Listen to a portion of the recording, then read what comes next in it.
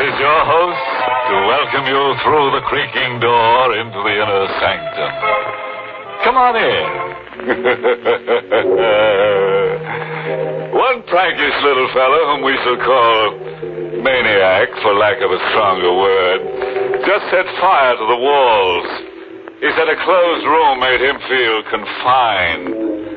As a result, 4 other characters are slightly burned up now.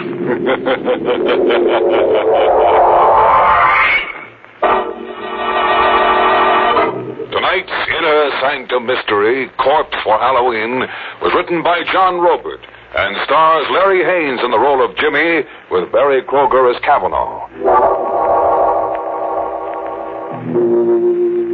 And now, let's unhinge our minds a little. After all, what's a little insanity among friends? Tonight's story dramatizes the fanatical hold of memory. The one scene, the one fragment that plays and replays over and over again in your mind. The one terror that's with you when you dine and when you walk and when you sleep.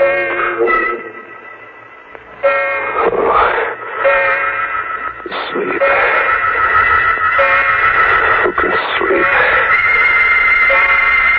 I'm here in the 35-cent flop, but I'm in the Burma jungle. Watching a scene that never gets stale, even though it's 5 years old. I can hear sounds travel across the brush. I pick them up as if I'm a receiving set. Animal sounds. And I see, as if my eyes are in the sky, I see 2 grim figures standing with their rifles aimed at a pair of jungle beasts. A tiger and its mate in a crouch, ready to jump. They fire point blank together as if by signal. No good. They miss. The beasts roar and leap. I hear them scream out, Kavanaugh and Dr. Dolan. Just before they die.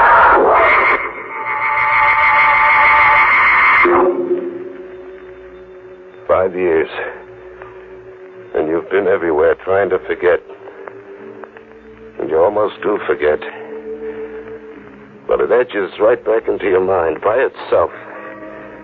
Like when a guy suddenly sneaks up on you in the night. Do you have a match? What? Do you have a match? Oh, yeah, sure. You popped up on me so suddenly.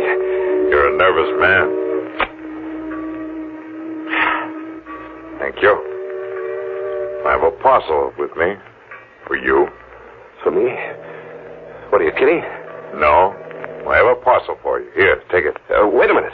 Hey, wait! But he's gone.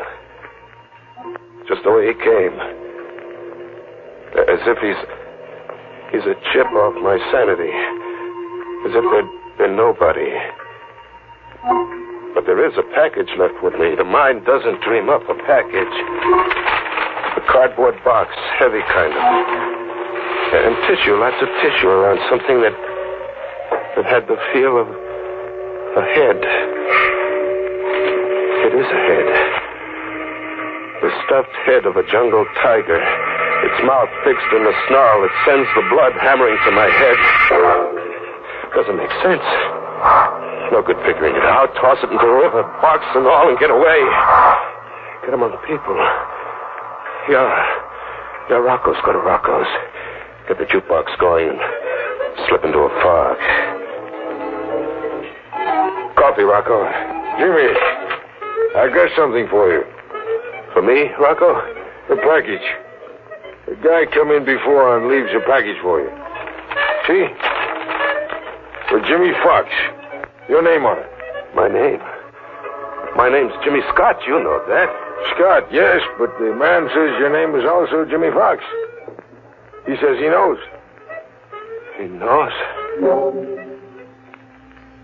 I took the package outside into the night, into an alleyway. Another cardboard box, heavy. And tissue, lots of tissue around something that had the feel of a head. It was a head, but not a tiger's this time. It was a human skull. It shone with a hard white light where the moon touched it. And then it seemed to speak. Do you have a match? What? You're being an idiot. It isn't the skull talking to you, it's me. You? Where are you? I'm behind you. I don't see you. It's because you're afraid to. See me now? Yeah. A black suit and a face grinning at me like a laughing mask. It is a laughing mask. Well, why are you wearing a mask? Why not? Tonight's Halloween. Halloween?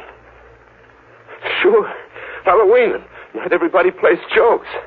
Oh, gosh, I should have remembered it was Halloween. Can you identify the skull? Look, what kind of a gag are you trying to... Suppose I give you an hour to identify the skull. It's 8 now. Until 9 o'clock then, Jimmy. Wait! Hey, wait! He was gone again.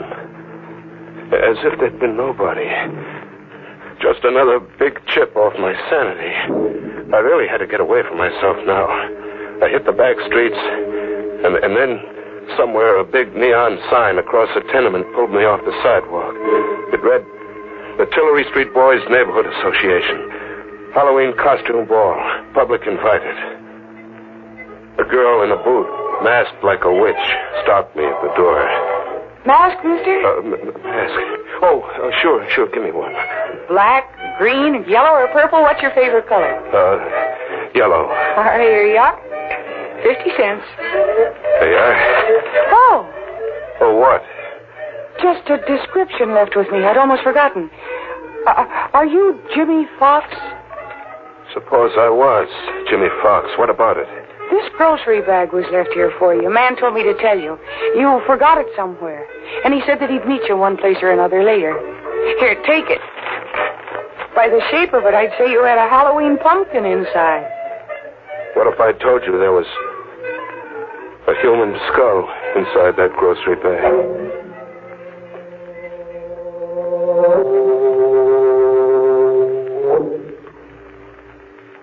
He'd meet me one place or another.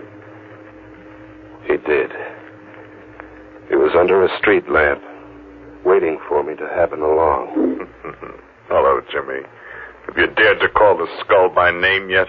Or must I? Look, that gag isn't paying off, mister. All right, go ahead, you call it by name. Dolan. Boxer Dolan, remember him? I never knew the guy. You no doubt got me confused. Have I, Jimmy? You've changed your appearance cleverly, except for one thing disguise could never conceal. One thing? Your guilt. You wear it like a badge of shame. Oh, what am I guilty of? Murder. 2 men left an encampment in the Burma jungle just before dawn. 2 men. Boxer Dolan and Kavanaugh. The 3rd man remained behind. He played sick, pretended to have fever. The 3rd man was you, Jimmy. Must I tell you the rest? Tell me the rest. Dolan and Kavanaugh carried rifles in the event of a jungle encounter. There was a jungle encounter, a tiger and its mate. An emergency, but an easy one to resolve for 2 expert hunters. Just 1 shot apiece, and there'd be 2 more dead tigers. Just 1 shot apiece.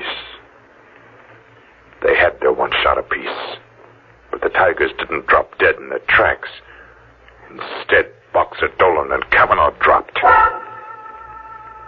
Ask me what happened, Jimmy. What happened? During the night, someone had emptied their rifle loads and substituted blank bullets. You did that, Jimmy. You engineered the murder of 2 men. You murdered your 2 partners in crime. Just 1 day's push from the Hindu temple you'd all teamed up to loot.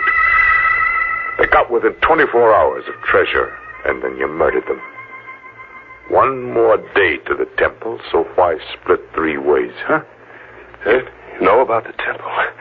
But I never pushed on to that temple. No loot, no nothing. How about that? You lost your nerve. You just hadn't counted on losing your nerve.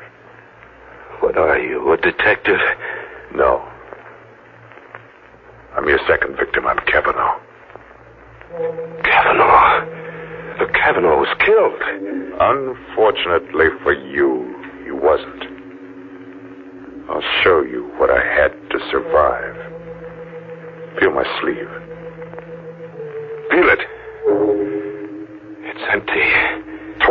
the socket. Now the face behind this laughing gargoyle I wear. See the left profile. Oh, it isn't pretty, is it? The eye's gone, too. I spent 5 years finding you, Jimmy. I've waited a long time to let you see my face. You came after me to kill me? After you've had the same 24 hours you arranged that Dolan and I would have. What do you mean, the same 24 hours? Unarmed, in the jungle, and helpless. I'm going to hunt you for 24 hours. In this jungle, the jungle of the city, with every beast of prey I can buy. I'm going to hunt you, Jimmy. And in the end, when I've wrung every suffering from you, I'm going to kill you. What do you mean? Every beast of prey you can buy. The denizens of the city jungle, the riffraff, the murderers, the men and women who buy and sell murder. I can afford them, Jimmy. See this, Ruby? Is it real? And I have dozens, Jimmy, dozens. I didn't lose my nerve. It's 10 o'clock. You can go now. Go and see if you can escape me and my pack. You're going through with this? Get along, Jimmy. Hurry. The beasts will be coming at you from the sewers and the cellars, ambushing you from the shadows, into the dawn and through the day for 24 hours, until 10 tomorrow night. Or you win. You live. Hurry, Jimmy. See how painful death can be.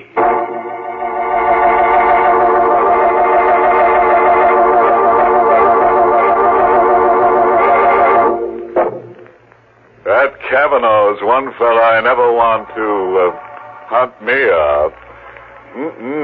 No, sir. That guy slays for creeps.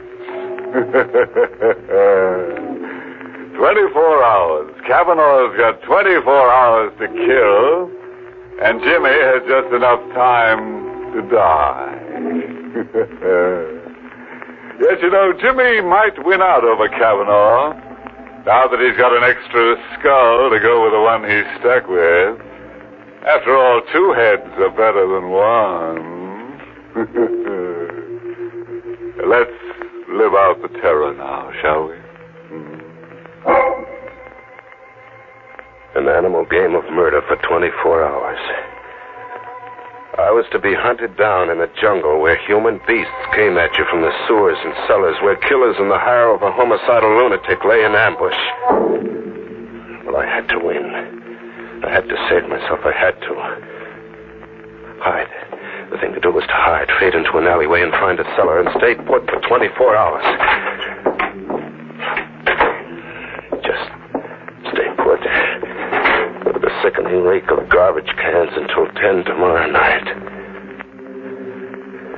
Was I alone? Movement. There was a whispering movement somewhere in the cellar.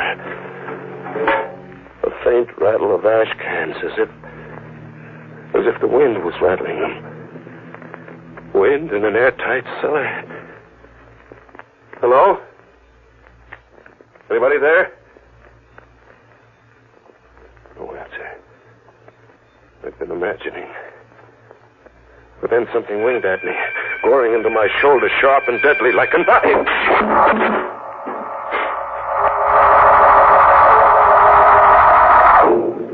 I came to, bleeding from a shoulder gash.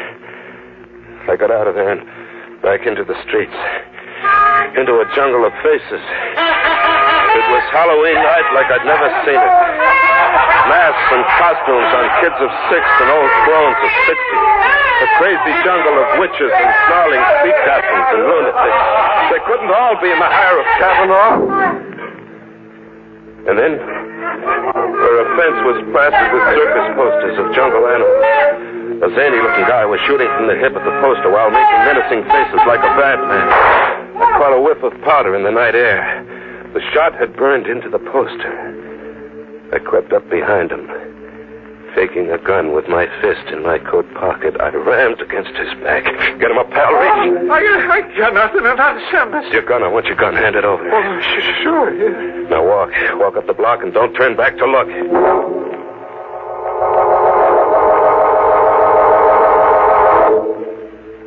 I had a gun now, and the tables were turned. I was the hunter now. I drifted to the docks and took up a position with my back to the river. Thinking of suicide, Jimmy? Not anymore, Cavanaugh. You sound as if your morale had suddenly improved. My morale's going great, Cavanaugh. Your animal hunt's about to boomerang, blow right up in your face like this. Who's hunting who, Cavanaugh? Who's hunting who? Cavanaugh kept standing up.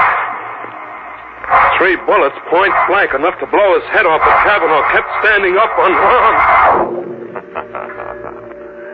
How does it feel to hunt game with blank cartridges like Boxer Dolan and I did once? Blank cartridges? But that crazy-looking guy, I saw him burn a hole in the circus poster. Only 1 bullet. The first one was real. Simple? Yeah, simple. I get it. Dead-Eye Dick was another one of your beasts. Who's hunting who, Jimmy? Who's hunting who? Cavanaugh! Cavanaugh, wait! Cavanaugh, kill me! Get it over with and kill me now, will you? Cavanaugh, you gotta kill me! I had to get out of there. The subway. Get the subway. Fade into the subway. Get on a train and ride to the end of the line. Ride out of the jungle. An empty station. No one in it. No, someone. 2 people. A dapper little guy buried behind a newspaper, and an old lady in ragged clothes carrying a pet half hidden under a coat. A pet that looked like a cat. She came up to me, close, like to ask me something. This side goes to Lefferts Avenue Station? Lefferts, I don't know. I'm a stranger here. Oh, hush, Genevieve. Oh, Genevieve is hungry. That's not a cat. No, son. A cub. A tiger cub. A tiger cub? Would you like to stroke Genevieve? Oh, no. Don't run away, son. Genevieve won't hurt. I ran away with the old crone after me, hobbling in her skirts, and the little dapper guy behind the newspaper circling at me from the opposite direction, cornering me. I jumped to the tracks, my only out, and I ran. I ran it deep into the bowels of the subway, deep, very deep, with the little dapper guy after me, as if he meant business. And then the train. It had a Halloween look, too, bearing down on me, an iron face with banjo eyes. I ran against the wall and flattened out. The train flashed past, and the dapper little guy screamed.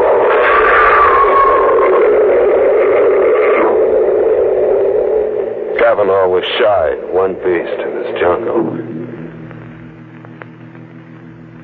The little guy had been hit glancingly and hurled against the subway wall, pulverized. I got to him quickly and frisked him. I had a gun now. A gun with bullets that killed. I ran a half-mile underground to another station, and then back on the streets. Back in the animal game. It was 3 a.m. A neon sign read Tillery Street Boys Neighborhood Association. Halloween costume party. People were straggling out. The fun was over. Oh. What? You remember me? No. I'm the witch who gave you a free mask and a grocery bag that you forgot somewhere. And you're Jimmy Fox.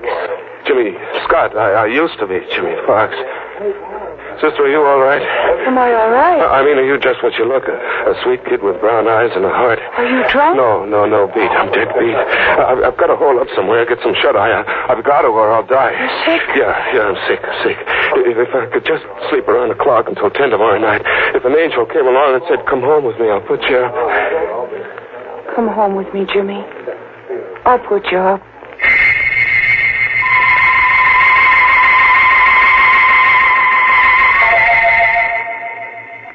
I fell asleep on the sofa with the gun under my pillow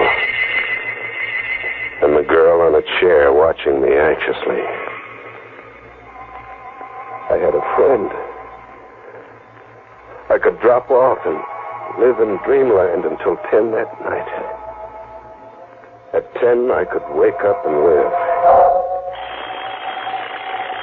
Coming awake, I heard the alarm we'd set go off. The alarm stopped. And there was a sound. An animal sound. And then a claw scratching at me, tearing at my cheek, and I jumped up. The girl was gone. A guy was sitting watching me now. A skinny kid with a heavy shock of hair, not a day over 21. Oh, that's a lousy way to have to wake up from a sleep, pal. Lousy way. There was an animal clawing at me. My cheek's bleeding. Genevieve, she isn't housebroken. Still a little wild. You should have seen her dash for the kitchen when you let out a scream just now. Genevieve. Who are you? You're Jimmy Fox, huh? Yeah. I got something for you. For me? Yeah, it was given to me to give to you. Here. A ruby. Hey, wait a minute, look. It's 10 o'clock. I set the alarm for 10, and it's 10. Well, it's only a quarter of. That clock's always 15 minutes ahead. Now the game's over. It's 10, and you can't cheat. I've won, Kavanaugh. You can't go back on your promise, Kavanaugh. You can't. What are you trying to get over, pal? I don't understand. I've won. You can't cheat. I won't be tricked. A gun. Pal, you're crazy. Here, wait, look. Oh! You're crazy. It's 10, and I won't be tricked, Kavanaugh. I've won.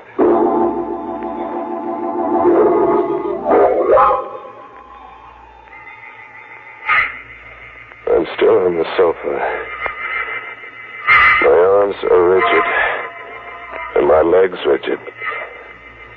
Like something exploded inside me and paralyzed my nerves. I can just look and hear.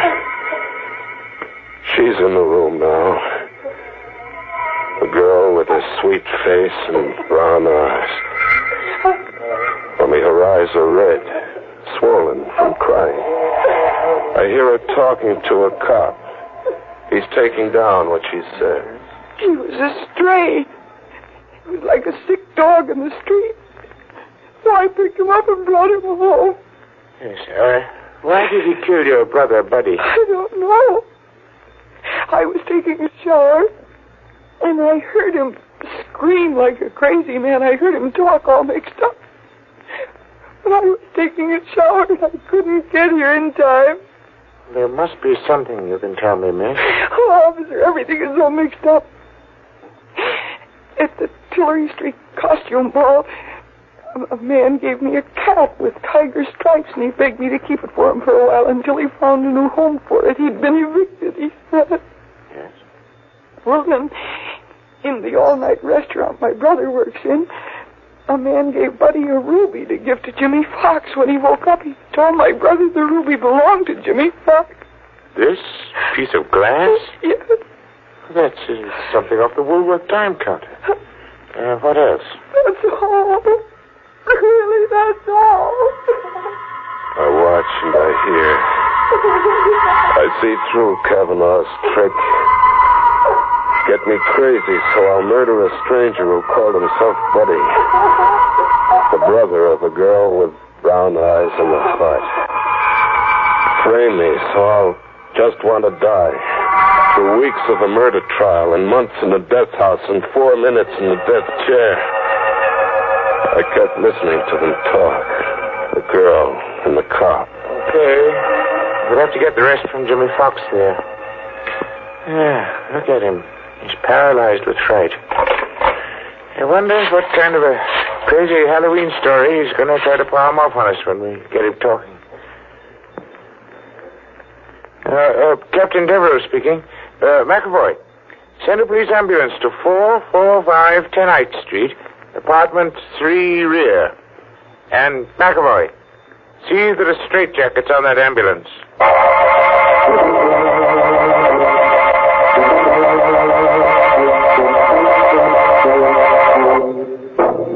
Well, quite a chase. It got so poor Jim didn't know whether he was coming or going. Nuts. What got his goat most was the way he kept seeing animals everywhere. Very confusing to a guy on the lam. Yeah, I guess so he couldn't tell who's Zoo. Tomorrow? Oh, sure. I read this Halloween notice on a tree somewhere.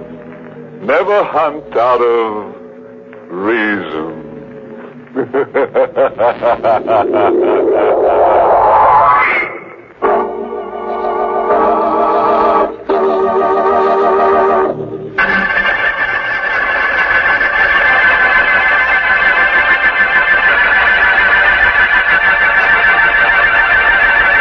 Good night. Pleasant dreams.